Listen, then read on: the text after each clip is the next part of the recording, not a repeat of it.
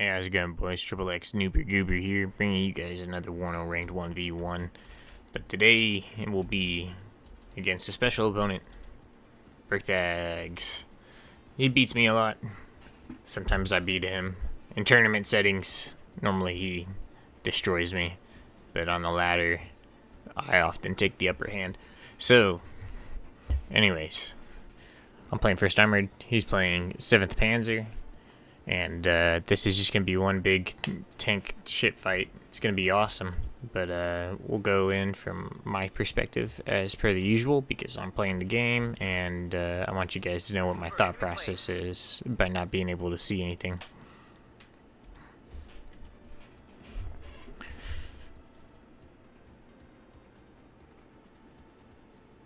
So I took super long to get set up. He had me on the timer. Pretty funny. Anyways, so the deployments are, well, the deployment for me is as such: Scouts Law 80, Spartan, and Scimitar. So the Scouts Law 80 is to pop up here, and the Spartan's going to be just floating around in the back, trying to, well, it's just going to be waiting for my tanks to get up, so that way it can spot for my tanks with its super cheap exceptional optics. 25 points. Baller unit. Scimitar, because Rardens are pretty damn cool, and my plan is with the Law 80 and the Scimitar combined, I can put some damage onto his recon, maybe even kill it, whatever it is. And then I have Javelin LML. This game, I'm really going for the Javelin spam.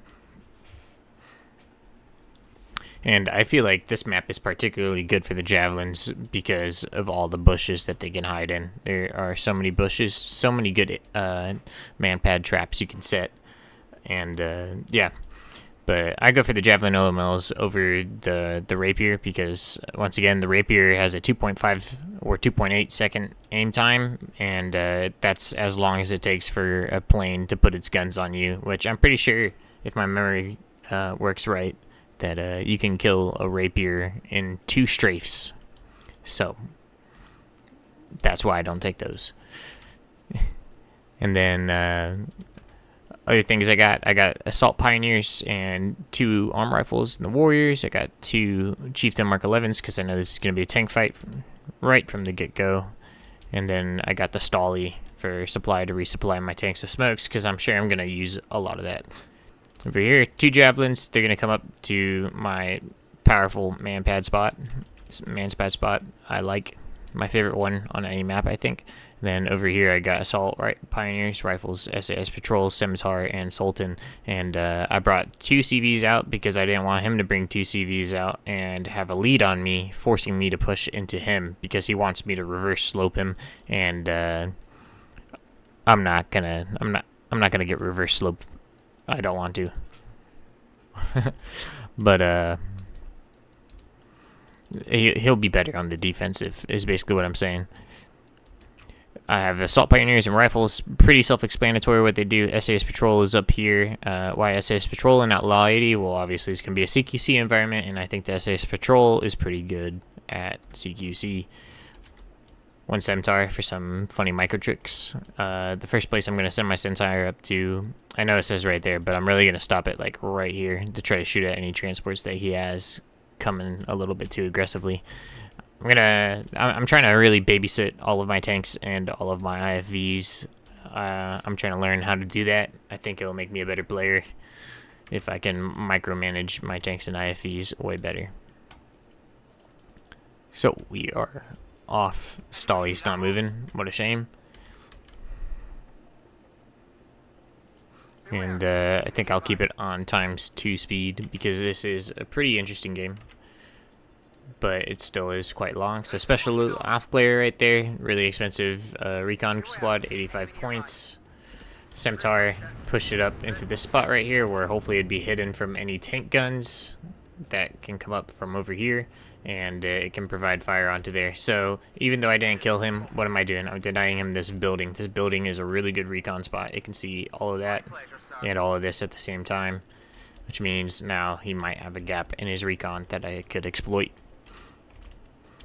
Moving my arm rifles up forward to dismount. Also, I wanted this Assault Pioneers right here just to block off any type of Matsushin from trying to get in there. Over here, first engagement's happening. I kill a SPW-70, and I think I killed an infantry unit, maybe? No, I didn't. But there's a special off-glare, Masution SVD. Now, the Masution SVD, these guys are really nasty, so I wanna watch out. I don't want to take that fight, especially since he's outnumbering me. Anyways, in here we saw a tank leader of some sort, and... well, that's not great, but this is what I wanted to do. I wanted to do this armored platoon type of thing. Basically, blob warfare. Yes, I am blobbing. I will not apologize for it either. T-72 leader's going to come up here. I know he's just going to try to pick off my my IFVs, but it is pretty hard for him to obtain line of sight. I know as long as I hold it around this corridor somewhere, I'll be fine, but he gets a little bit too close for my liking anyways, so I ended up mass smoking and then just retreating, just in case he has a shit ton of T-55s or something like that under there. I don't really know what's there, so I have to be careful with my armor, because it's all very expensive. His is a lot less expensive, so he can throw caution to the wind a little bit. Anyways, I saw two T-72s right there, so I dropped bombs. Looks like I routed the Fuhrer. The other one's heavily damaged and also high cohesion damage. So now's my time to push in. Javelin LMLs just running across the field to try to defend me from the Mi-24P. And this was actually a really supply demanding game. And the reason why I think British armor is more like supply demanding than other armored divisions, because the AA tab sucks. So unless you have two tornadoes circling about, what you're gonna have to do is you're gonna have to mass smoke your tanks every time a bomber pops up, every time. So British armor is especially supply demanding, I think, over the other divisions. And once again, I'm going to have to mass smoke. And doing these mass smokes is really detrimental to my my supply. You'll see this one's already all out of supply, and all it did was re-smoke a lot of people. So I'm going to have to keep on bringing on supply trucks. Anyways, I'm not taking that engagement. I'm just going to sit back and allow my my Logis to get here. What he wants me to do is he wants me to run down the hill at him while he gets fire support from his Mi-24P on me. So I'm not going to take that engagement. It's not in my favor. Over here, F4V32s screening for me. They're going to push away the Pioneer Flam and the Masution SVD. The Masution SVD unit that I feared so much earlier has now became weak. Or not a threat, but a victim. Now I'm bringing out the Chinook supply because I realized, yo, I'm going to need a lot more supply. And you see this 1,000 supply truck? Like, all it did was resupply the smokes on every vehicle. It didn't even start repairing them. So I did kill the Pioneer Flam. This FV-42 needs to be somewhere useful. But I'm withdrawing my forces after seeing that. Maybe he's going to think I have AA over here, which I don't. And I just let him kill the little trucks. He's also going to try to go for the Pioneer, but he's not going to get it because I'm pulling it back, and I left that Centaur in that one position that I was talking about earlier.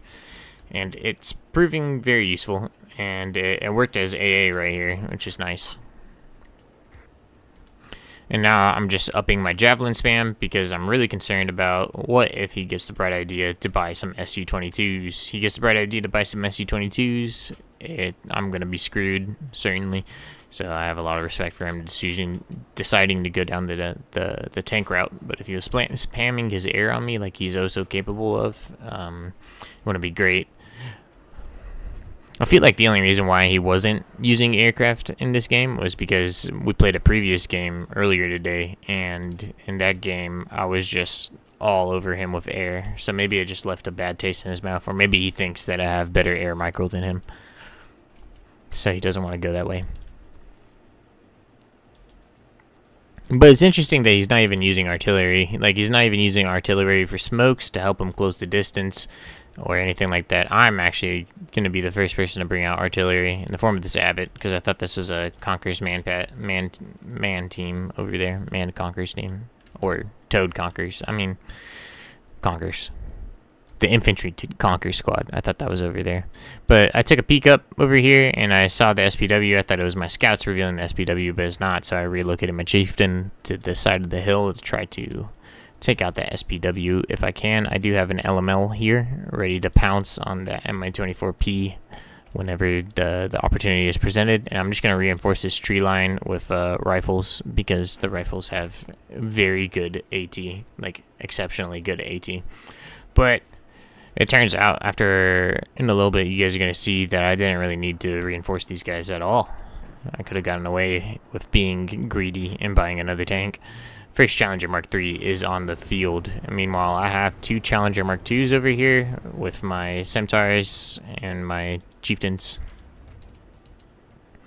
And there we go. So I put the Assault Pioneers back up on this spot where they were seeing that, and then it goes away again. I don't know. I don't know, man. But there's this Conquerors over there. I'm going to artillery strike them, and I have 2 Lynx Hellrams coming out here just to help me mop up the spam. Because on an economic scale, like... I mean, not even on an economic scale. These are helicopters, and they have ATGMs. That's good against cheap spam. It's really good against vehicle spam.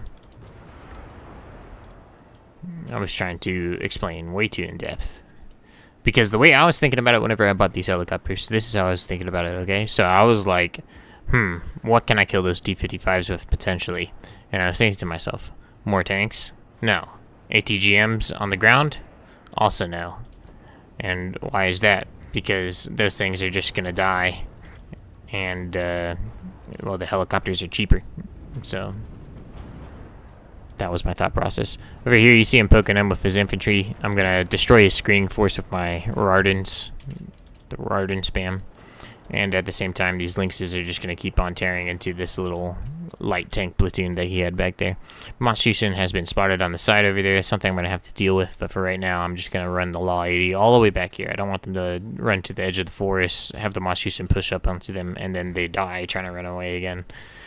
So I'm just going to run it as far back as I can, right off rip. So the Lynx is here, but so is the Swarm. Over here, a little micro mistake I made. As soon as you get within tank gun range, you should really just stop your vehicle and let it aim and do the rest by itself. Or stop it and then Q attack it. Like, select a certain tank to shoot at. But that's a lot of T-72s, and I have a good bit of British armor over here. But the real heroes are going to be these Lynxes. You notice the Hellrams are just laying hell into there, like, actually. And I think they're pretty good for fire support in these armored engagements. Anyways, first Chally dies. Oh, there's a Chally over here that died? No, that was my Lynx. Anyways, first Chally dies. Not good. I'm sure a Chieftain has already died as well. That was the Chieftain that died as well. But I am ripping into his T-72 swarm a little bit. I'm sure he's losing tanks in these engagements, even though... Actually, no, he hasn't. His T-72 micro is really on point. He hasn't lost a single one of them yet, which is terrifying. Over here, I'll push these guys up a little bit too close. I thought that he wasn't going to have anything there. I thought they were going to still be hiding back here in this corner. Chieftain Mark 11 gets side shot by the T-72, puts it down on 2 health. I need to immediately remove that from the battlefield. In the meantime, though, artillery is going down over here. I'm dealing with that, and then at the same time, I want you guys all to know that I caught this out the corner of my eye. Now, take a mental note of that. I caught that out of the corner of my eye. So over here, focus on trying to put my tanks into sort of defensive positions if he comes around this corner. This is a really bad spot, though, because he can push through this forest and already be within his gun range, and I want to be able to get the first shot off. That's my big advantage, right? In the meanwhile, I have more challengers coming up over here. But you see all these red lines in that red circle? That's artillery. So I took note of him having been amassing units over there. So I just selected my artillery, pressed fire right there, and then press Z for return fire. And now what I'm gonna do is, as soon as I see infantry walking through here, I'm gonna press Z again, and then it's gonna fire. And that is a really good... Artillery is actually really useful for these infantry force fights. It's really good when used in this way. You can set up a lot of traps with it. You can... Like, you will just obliterate infantry in the forest with artillery. Especially if they're clumped up. If it's clumped up too, the more clumped... Basically, the more units he has in a specific area, the better. Right? So, here we go. Took him off hold fire. We'll put this on +1, so that way you guys can just see how much damage it does. They're coming down now. And, well, this force would be something I would be absolutely terrified of, but the artillery is coming down and it's doing a lot of suppression damage to these guys. Even if it's not doing too much damage, this Monster Squad's almost dead from the artillery alone, though. And at the same time, I've been amassing infantry over here. But we're going to need to pull back over to this side of the map because that's a whole lot of red. So let's pause. Let's do this. Let's take a count for everything that's here right now. So we got 6, 7, 8, 9, 10, 11, 12. 12 T-72s with some BMPs and Cubs and Strellas right here. 12 T-72s versus 1 Chieftain, 2 Challengers, 3 Challengers, 4 Challengers, 5 Challengers, 2 Chieftains, 5 Challengers, and then I have another Chieftain over here, so 3 Chieftains and 5 Challengers versus 12 T-72s. He has some helos here too. And we'll see how this goes. Another thing I want to take a note of right now is him doing this ball right here. This wasn't necessarily to get into my zone as I see it, because I've noticed that he likes to do a lot of feints, right? So he 100% expected me to be amassing infantry over here as well, but he also expects me to divert a lot of my attention over here when he assaults, so that way he can come across over here and fight me over here before I pay attention. Which is a very, very, very good good way to play, and it's a really smart thing to do. So we're putting this in ×1, going back to my perspective. Okay. So we're shooting. Notice how the Strellas are coming up first, and a lot of the Challengers are missing their first couple shots, but 2 of them wasted their shot on that 1 Strela. And then, again, another miss on the Strela, and then finally it died. How many shots was that? How many tank rounds was that it took to kill the Strela? Like 4 or 5? Not good. This Chieftain needs to smoke and leave immediately. Anyways, my ball is continuing forward, but he is on a reverse slope right here, which means that as soon as I push out from this angle that I'm trying to fight on, I'm going to get engaged. Now, I thought to myself, yellow swag 420, blaze it. Let's do that. And it was good. So 2 T-72s are down, and I think he's only down to 5 concurrently, now 4. And my Chieftains and Challengers are still pressing on. They've taken a lot of damage, sure, they've taken a lot of cohesion damage and everything like that, but they are still going, and they're still shooting. This Chieftain over here has been able to block off this tank, and 2 of those other tanks over there had initially gotten diverted to fight this Chieftain 3-on-1, and with this one on the flank, I was able to get him to divert a lot of forces from focusing over here. Meanwhile, Hellram, being awesome, kills a BMP-1, and then dies. This Chieftain, the lone Chieftain, is still soloing that T-72 right there. I have lost, how many Challengers? 1, 2 Challengers? One of those might have been a Chieftain. But I have 3 other tanks back here, sitting, repairing. And the rifles were right here. The rifles performed quite poorly against the T-72s. I expected them to actually be 1v1ing the T-72s mostly and just killing them, but that's not what happened. Over here, just Q moved and I won because of the artillery. And the entire time I've been microing over here. Now these Strellas are yellow swagging their way up to try to kill my Hellrams, which I completely understand, but I do still have a Chieftain here, luckily for me. Oh god, it takes so long to shoot. So it kills Estrella before he gets hit by a BMP-1 and then dies because it takes forever to reload and fire. And it also always misses its first shot, is what it seems. So he's pushing me over here, and he's coming down the middle with some more mech spam. And that's an issue. But over here I've realized, hey, he has nothing else here. I'm full sending, go. That's going to be my zone now. And then the same thing over here, I unlimited his contingent that was in the forest with my reinforcements. It only took 2 arm rifles, 2 warriors Milans, a scout slaw 80, assault pioneers, and an F4 V32, and I was able to kill everything in there, which is quite a lot. Anyways, over here, this chieftain gets absolutely dicked on, incapable of defending himself, little turd. Bye. Dead. What a shame. SPW being annoying, coming after my javelins, also trying to give him constant vision on my tanks, but a lot of my tanks have already repaired, so I'm able to push them up now and do what it does. Now at this point, I don't play tanks a lot, so I don't really know, but I realized, hey, I'm shooting at his Moss Station, I need to be shooting at his BMPs. So I start targeting the BMPs, and I'm trying to eliminate them, because if he can keep, like, the amount of ATGMs he's yeeting across at me is just like I can't let him keep those ATGM carriers alive. Another big ball of Moss Station that's a terrible threat, but lucky for me, my Jaguar just came off of cooldown, so I'm gonna go ahead and use him. And in the meanwhile, I'm still pushing forward, trying to take out his BMPs, and then I'll worry about the Moss Station after the BMPs are dead.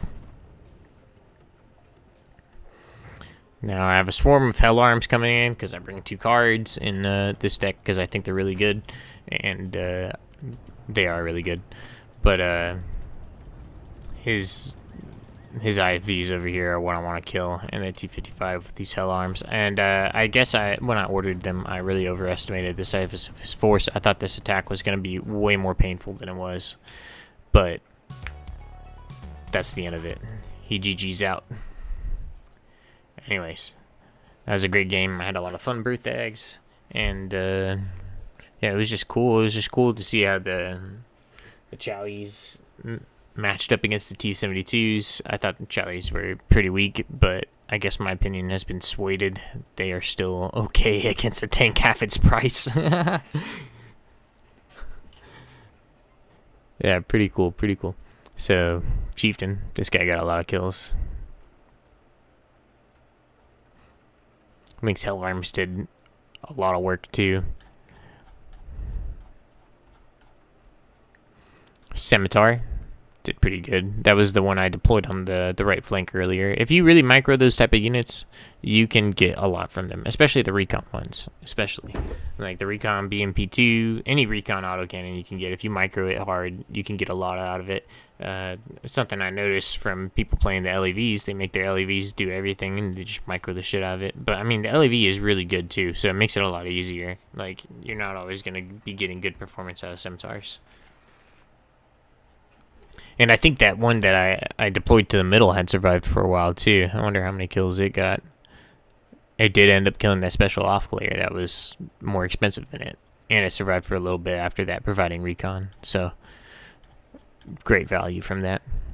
T-72. Good work with the T-72.